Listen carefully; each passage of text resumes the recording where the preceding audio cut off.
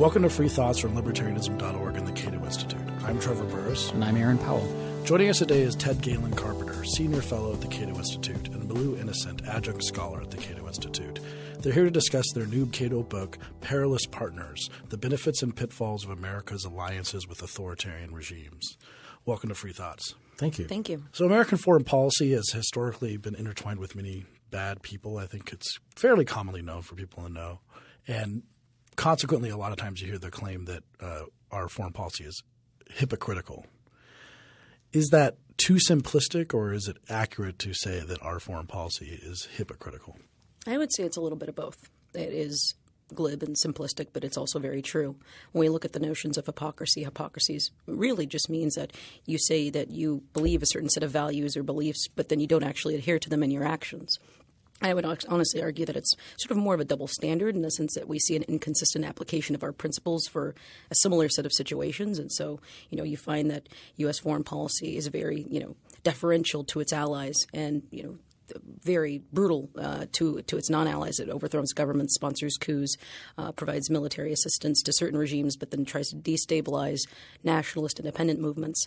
So certainly there's a level of hypocrisy or, the double standard. But I don't think it goes far enough in providing a substantive critique of U.S. foreign policy. There are substantial humanitarian costs. We see the United States being pulled into conflicts divorced from its vital interests in national security. So I think those are the more potent and compelling arguments for why we see a problem with U.S. foreign policy and align with these authoritarian regimes. Should we expect consistency in American foreign policy if there are presidents changing constantly? Well, I think you can have at least reasonable consistency with respect to the basic principles of American foreign policy. You can't say that the United States stands for the promotion of freedom and democracy and the rule of law and then crawl into bed with some of the sleaziest, most repressive, most corrupt dictatorships in the world. That is hypocrisy, and it is a betrayal of fundamental American values. The American people ought to be proud of their country's foreign policy. There should be very few occasions where the American people have a right to be ashamed of that policy.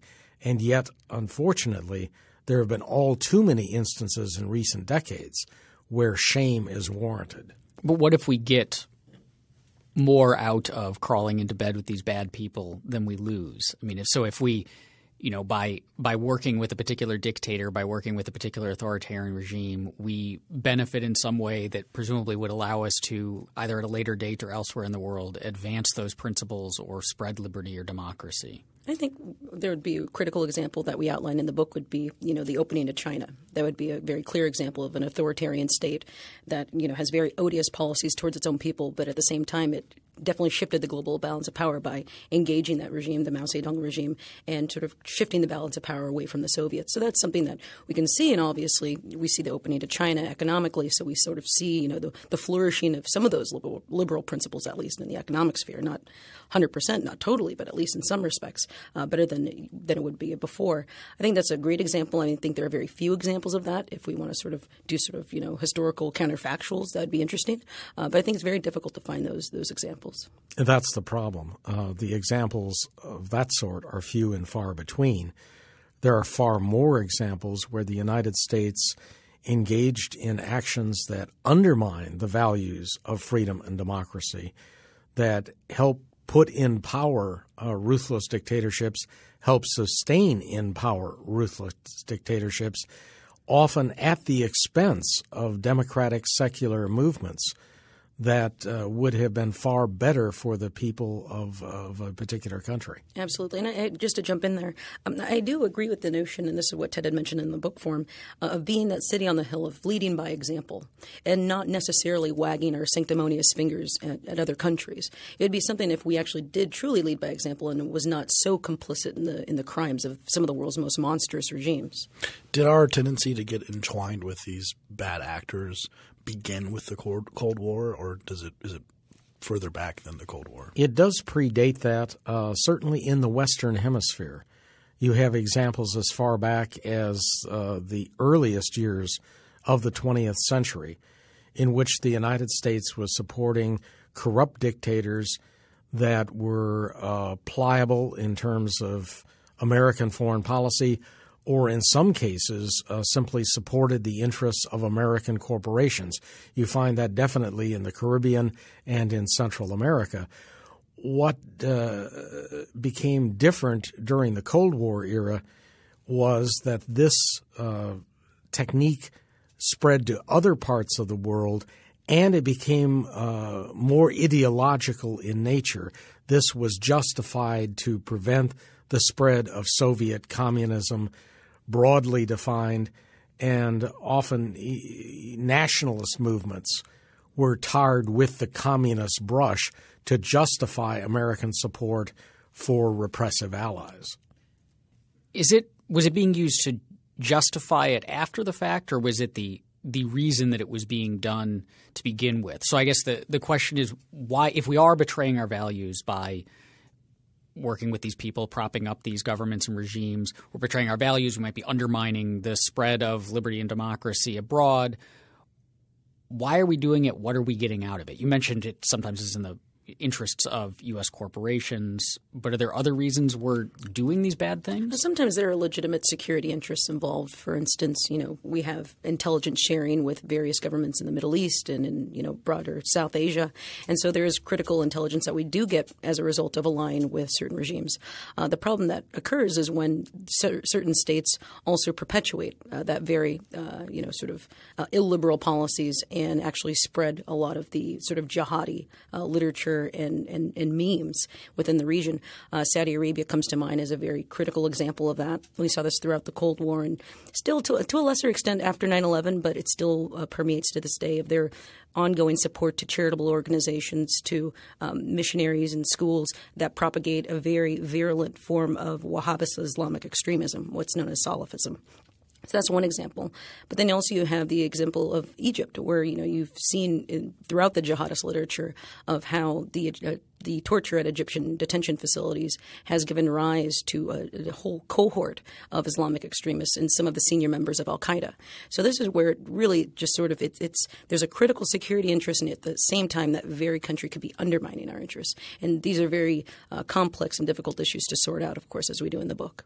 One of the more interesting questions that we explore in the book is whether U.S. officials believe their own rhetoric, that these regimes were important to American security and that the threat to American interests in various parts of the world, that the threats were dire.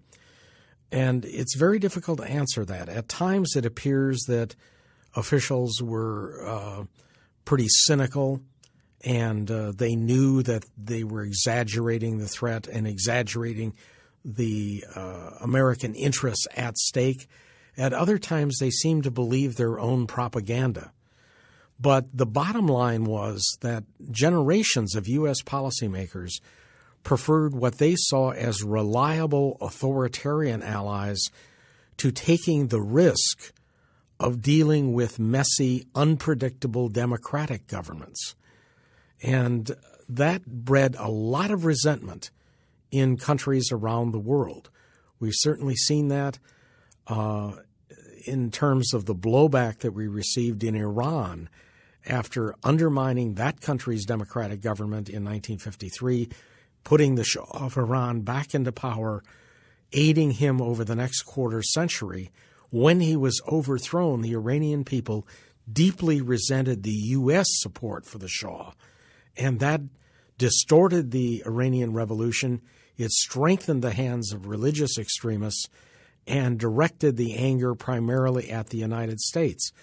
In other countries, we were luckier, the Philippines and South Korea, where, again, we backed corrupt tyrants.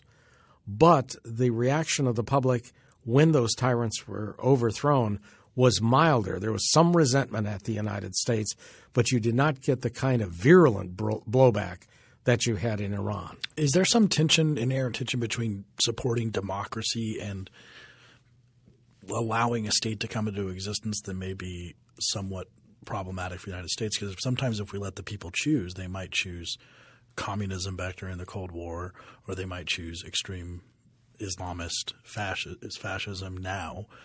Should we always prefer democracy, let them choose themselves, even if they're going to be choosing something that's ultimately bad for them and their liberties and well-being and also for us? I would say unless it's a clear and direct threat to the United States, then no, we shouldn't be deterring or denying people their agency and self-determination however they choose.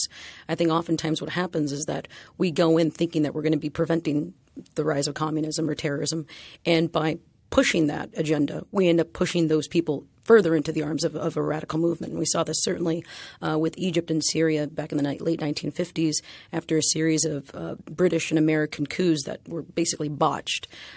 Syria and Egypt formed into one country, the UAR, in 1958. Not a lot of people know that. They actually joined their governments. They were a united country. And it was mainly because of these botched coups that we saw, and it really pushed those two countries further into the Soviet camp. So there's that fear of the unknown that could oftentimes lead to us it's almost a self-fulfilling prophecy in some respects.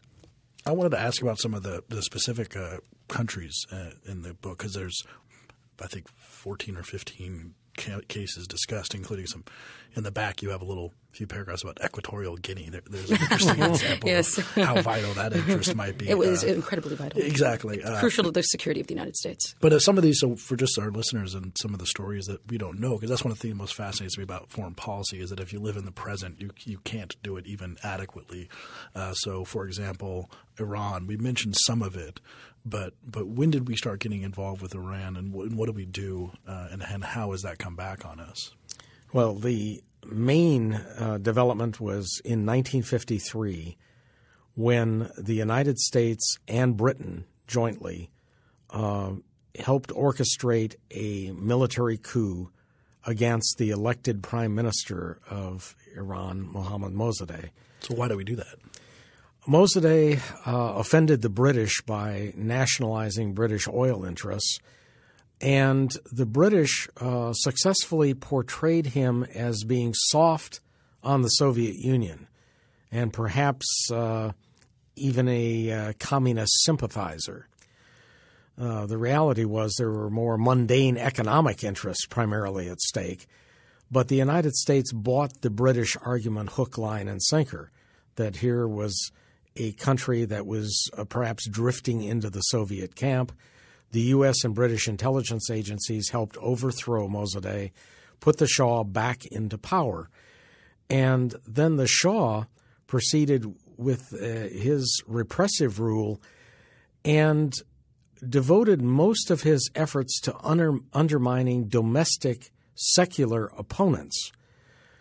And part of this was the dynamic that if one wanted to have an anti-regime meeting in a cafe, the likelihood was that it would be infiltrated, the cafe would be shut down, and the people all arrested. However, if you wanted to engage in anti-regime activities in a mosque, that was safer because the Shah's security forces were much more reluctant to barge into mosques and arrest people. Well, what that meant when 1979 rolled around and the Islamic Revolution took place is that the secular dissidents, the opponents of the Shah, had been so badly weakened that they were almost a non-factor. The anti-Shah revolution was dominated by extremist religious elements. So U.S. policy inadvertently strengthened the forces of Islamic extremism, and that's what we've been living with since the Shah was overthrown. Now, in terms of blowback, which you mentioned was perverse, would you say that in 1950, let's say before the coup, attitudes about America and Iran were not terribly negative, and by 1979 they had gotten quite negative, and that's what we're living with today? Is it that sort of cut and dry? Yes, it is virtually that cut and dry, that attitudes toward the United States in Iran, and for that matter throughout much of the Muslim world, were generally positive. About the only major grievance at that point was U.S. support for the creation of the State of Israel. Now, that certainly caused some problems for the U.S., but generally speaking, attitudes were generally favorable toward the United States. And even today, when you have detailed public opinion surveys in Islamic countries, there is still a great deal of admiration for American culture and for the American professed values of freedom and democracy. Where there is opposition, and vehement opposition, is to American foreign policy, including support for Israel, but also support for corrupt, repressive dictators. And that comes up almost as often as the Israel issue in terms of the grievances that these populations have. Just to piggyback off your point, Ted, it's definitely true that our values, our liberal values, certainly resonate with many people all around the world. They animate a lot of these pro-democratic movements, and I think they are very valuable because they're so aspirational. Like, people truly want to embrace the notions of separation of powers, rule of law, expansion of women's rights, these things that we sort of hold dear and profess and claim that make us exceptional. But at the same time, what you see is this sort of corrosive cynicism towards America and towards its policies. And a lot of that has to do with our support for oppressive regimes all across the Middle East and across much of the Latin America as well. And these are histories that, this is a narrative that becomes sort of self-fulfilling in and of itself again, because then you see conspiracy theories about American deception or America's role in the world, and it sort of feeds into that sort of cynicism. And so you see this duality a lot in discussions of the United States, where they like our ideals, they like our principles, but they almost wish that America was a country worthy of its ideals. Yeah, that suspicion is tremendously corrosive.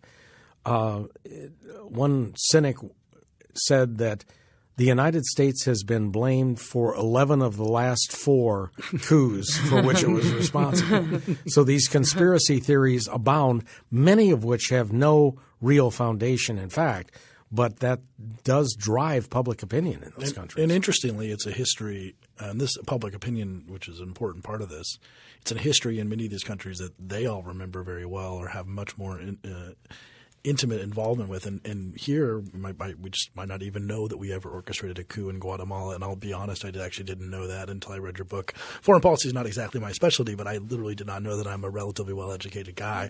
Mm-hmm. But I'm sure down there they remember it quite well. And that goes into how public opinion talks about foreign policy and how this sort of creates these kind of alliances. Right, exactly. I think that's part of why we have this failure of imagination. This was something that was mentioned during the book forum, in the sense that you find a lot of Americans who are unfamiliar with the history of U.S. foreign policy during the Cold War, and much less after 9/11, for that matter. And I think part of the problem is that, you have history written a lot of the times by the victors, and what we see in, the current political discourse is that a lot of it is written from the Western point of view or from our vantage point. And so we don't really read a lot of the, the literature of foreigners. In fact, part of my research for the book, I not only read, U.S. policy deliberations and the historical archives, of U.S. Foreign relations, but I also read the autobiographies of foreign officials. And both of us interviewed foreign officials and foreign citizens, and I did field work in Afghanistan and Pakistan. And I think that's necessary to understand exactly why do these views take hold in certain regions, and why is it that our values still resonate abroad. But there is that, sort of that duality in the sense that they see that America's principles are universal because we profess them to be universal. We say that they apply equally to all individuals, irrespective of background. And yet at the same time, we destabilize and undermine foreign regimes. We provide financial and military assistance to brutal dictators. And so they see that dichotomy, and it definitely sort of strains and harms our values and policies as well. And Americans tend to be dismissive of the grievances of other societies, which is unfortunate. An example of that occurred in 1979 when President Jimmy Carter was interviewed about the then developing chaos in Iran. And the 1953 coup against Mossadegh was brought up, and his response was, well, that's ancient history. Well, maybe to Americans it was ancient history. To Iranians who had been living with the consequences of that coup for better than a quarter of a century, it most definitely was not ancient history. Right. And some of this has just become so mundane as well. I mean, you look at our support now for the regime in Afghanistan. I mean, on a daily basis, if you have to bribe someone just to get a driver's license, if you have to pay this person and this person just to go from one checkpoint to another, I mean, that grates on you. This is something that it goes not only from mass, severe, and egregious violations of human rights, but even to the most day-to-day, mundane, daily operations and living your daily life. So many of the instances discussed, I mean, if we've talked about so far today and then also in the book, involve the threat of communism or the Soviet Union. That it seemed like we would be – there's this threat, and so anyone who might be on our side against communism, we will get involved with. If it means betraying our principles, we're fine with it. And oftentimes the result was it doesn't really help us in any way, and it makes us worse off. And I'm struck by the possible analogy. So tell me if this is fair at all to the current situation with, say, terrorism in the U.S. That we have this threat of, I mean, communism is an ideology. It's not even really like a group of people. And terrorism is just this thing that might happen, and we're really scared by it. We think it would mean the end of our American way of life. And so in order to stop it, we are willing to irrationally betray our values, make the world a worse place, hurt lots of people overseas, and not really weigh the cost of this stuff. Is there some level of similarity there? I think there are definitely certain parallels, and we see that a lot of these forces abroad are existential threats to our security, but also even to our way of life. The irony, of course, is that we must undermine our values in order to protect them. So you see, after 9/11, the construction of a worldwide torture regime, an extraordinary rendition, warrantless eavesdropping without the warrants required by criminal law. The invasion and occupation of a foreign country that leads to the death of at least 100,000 innocent Iraqi civilians. So you do see us sort of using the notion of security and vital interests for this cause of sort of undermining our liberties and undermining our rights. As I always say to people when I go to speaking engagements, I have had more of my rights taken away from me by the U.S. government than by al-Qaeda. So we argue when we're talking about terrorism here at Cato, one of our main arguments is, look, it's not really nearly as much of a threat as you may think it is or as our government acts like it is. Was that the case for communism at the time? Was it not really something worth worrying about, or did we have legitimate concerns here and we just picked the wrong way of dealing with them? It was a legitimate concern, but we tended to see very complex, diverse developments always through the prism of the Cold War rivalry with the Soviet Union. That greatly oversimplified matters, and it led to terrible tragedies in some cases. The entire Vietnam War was based on the premise that the Vietnamese Communist forces were puppets of either the Soviet Union or Communist China or both, never mind the internal logical inconsistency of that, given the fact that Soviet Union and China were rivals at the time. But we interpreted a nationalist movement that had a communist overlay as nothing more than a pawn of Soviet expansionism. And that led to a horrifying war that ended up killing 58,000 Americans and more than 1 million Vietnamese. Now, ironically, of course, today we are friends with the Vietnamese Communist government. We're creating all sorts of trade agreements with that government and basically enlisting Vietnam as a de facto ally against China, even though Vietnam is still a one-party dictatorship, just as it was in the 1950s and 1960s, when supposedly it posed a severe threat to American interests. And everyone's the better for it. That's the other sort of theme that comes up in the book, is that there's always the no choice. It seems like there's the no choice rhetoric. And often there are, in fact, a number of choices, many of which would be far better than the option that the U.S. selected. Yeah, maybe we see that with Vietnam. It's like, well, maybe we could have done nothing and then become friends with them. We did something and killed a bunch of people, and we're still friends with them. Yeah, it's fine. But then, of course, it's hard to look for a completely consistent history for a lot of these. So South Korea, we intervened constantly in the course of 3 different dictatorships. Things are going pretty well on that score. Whereas in, say, Pakistan, it's been a little bit more difficult. Is everything too different on the ground to really look for a general theme here of, like, we can expect if we intervene too much, people will blow back, sometimes in Iran, but not in South Korea. It's hard to take one lesson from it. It's always very contingent. That's a good point. And sometimes it's better to be lucky than good. And I think that was the case in both South Korea and the Philippines, where the blowback that we received once dictators we supported were overthrown, the blowback was mild compared to what we had, let's say, in Nicaragua and Iran, where the blowback was very severe. But the policy in South Korea was pretty depressing. It was one thing to have supported an authoritarian regime in the 1950s when we were worried about communist expansionism as a monolith, Russia and China. And it just together. happened with North Korea anyway. Right, and you already had a major war. It was different when we continued that policy into the 1970s and 1980s at a time when South Korea had become a modern country, a sophisticated country. And yet the U.S. attitude was epitomized by the commander of U.S. military forces in 1980 at a time when a new military dictator overthrew an interim elected civilian government. And the response of the U.S. commander was, well, the Korean people are like lemmings. They need a strong leader. I mean, that is patronizing in the extreme. And you can imagine how that attitude played with the South Korean people.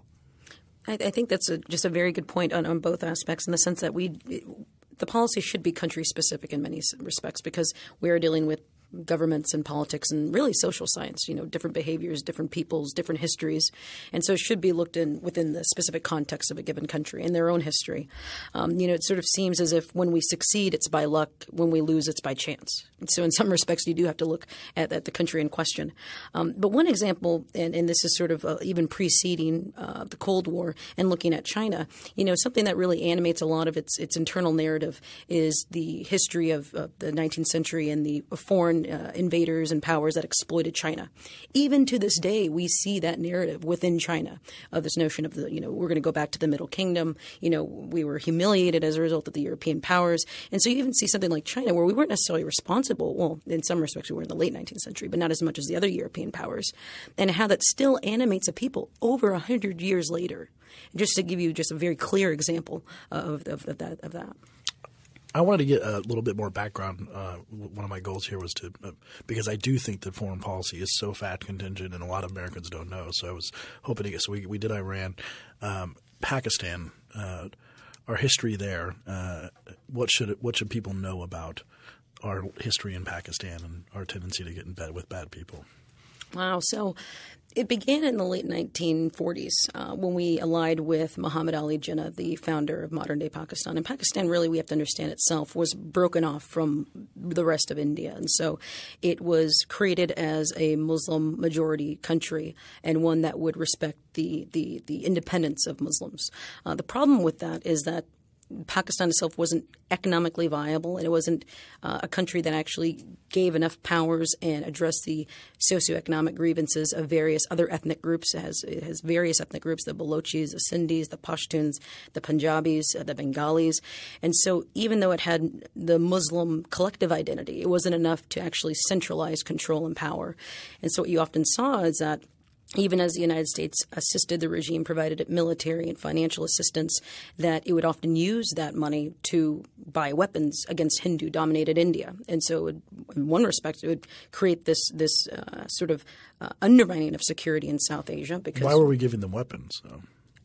Well, were they part of the Soviet Union? We're concerned about that. So they were part of collective security organizations in the broader Middle East. And that was actually one part of the problem, is that we kept taking Pakistan out of South Asia and into the Middle East. And we didn't realize that it had its own context and history with India.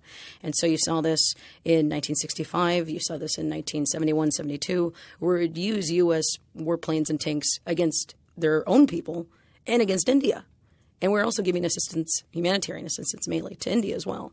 So this is just an example of where, we get in bed with these countries, for instance, Pakistan, and not only do we see a history of, overthrowing their own civilian leadership, as we saw with the various military juntas, of implementing martial law regimes and emergency law, but also just using their own U.S.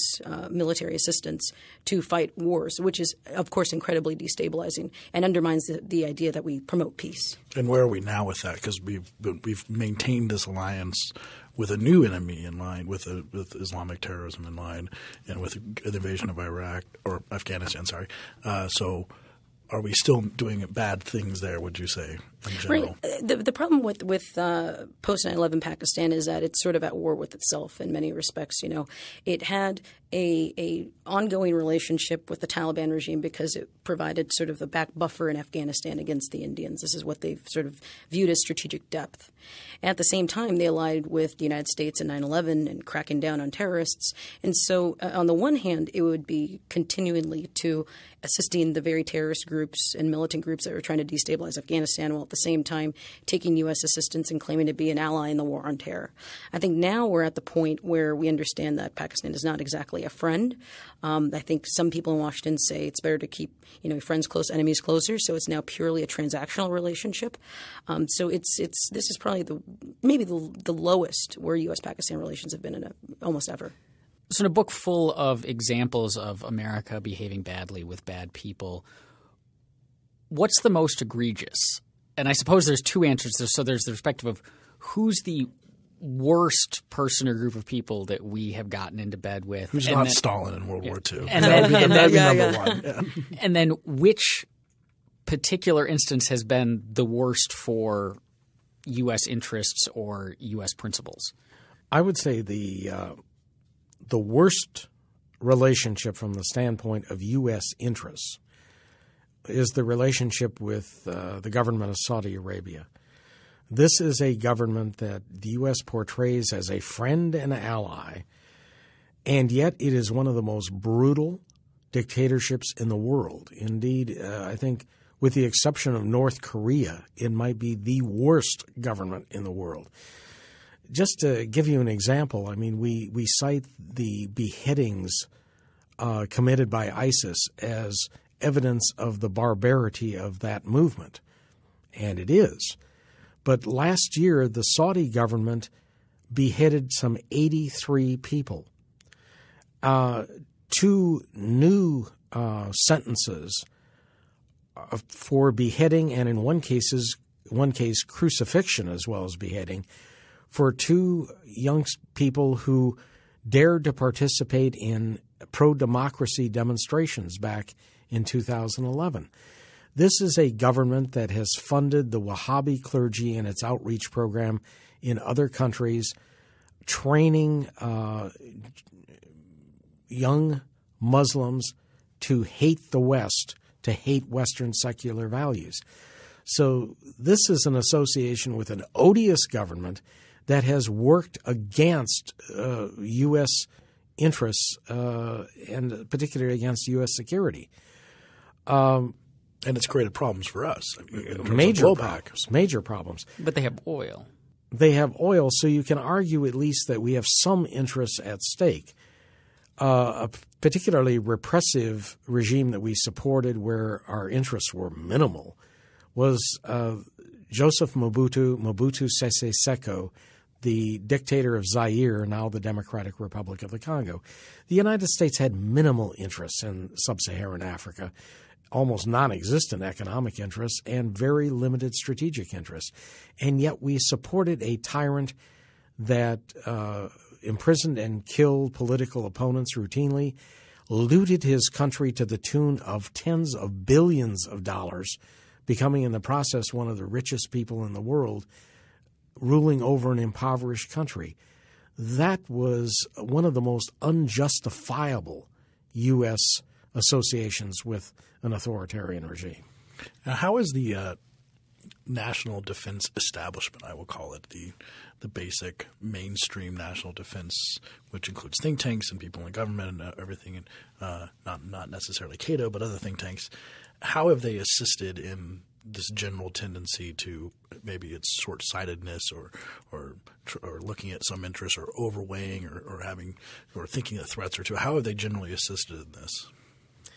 I would say 2 ways. One, demonizing all adversaries of the United States. These are not just opponents. They're always the next Hitler, posing a dire threat to the United States. So you get threat inflation and the exaggeration of American interests at stake. And also the portrayal of complex conflicts and disputes as melodramas with an innocent victim, which often turns out to be not very innocent, menaced by an evil aggressor, the new Hitler, kind of the Snidely Whiplash of geopolitics, and then the United States riding to the rescue as Dudley Do-Right of the Mounties. And this creates a mentality in the United States of supporting needless interventions and sticking with policies long after they have ceased to serve any legitimate interests. We're seeing this now in Afghanistan, where we're extending our military deployment, which is now 14 years in the making. And the question arises, when are we ever going to be able to leave Afghanistan? But we have a corrupt, largely ineffectual government in place in that country. And the attitude is we have to stay on because otherwise this government will fall and Islamic radicals will take over. Well, at what point do we cut clients loose? Or Islamic radicals like Saudi Arabia. I mean, that's just another Saudi Arabia out there. We deal with them. I mean, maybe it's not as bad as we think it might be. Well, again, there's one thing whether a country becomes a center for terrorist activities or whether it is just governed by an ugly, repressive regime. Right. And I would just add to that, just back to your question, as someone who has a lot of friends in the military-industrial congressional complex, I do have friends who both served in Iraq and Afghanistan, who are in intelligence agencies, who work at think tanks and high-level decision-making circles.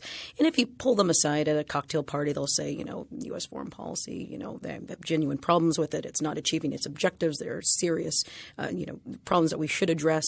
But at the same time, when you go into work and they go into the office, they realize that there are very perverse political and bureaucratic incentives to continue with the status quo.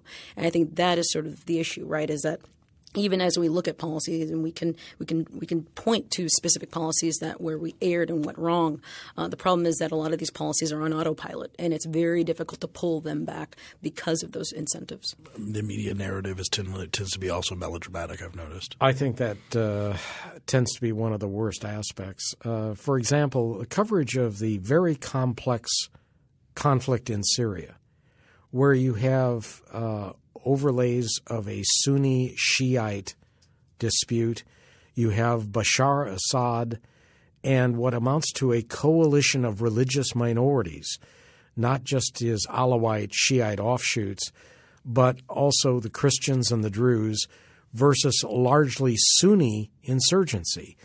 How many news stories have you seen in the American news media that describe the dynamics that are taking place there? No, it's always the evil, repressive Bashar Assad, and he is evil and repressive, versus noble insurgents who want to bring democracy to Syria. Well, that's largely a fairy tale, but it's one that's sold to the American people again and again and again in different contexts. Yeah, my criticism of U.S. media is both the highs and the lows, in the sense that you see a lot of journalists who want to have privileged access to information, and so they'll cite a government source but not attribute it to a specific source.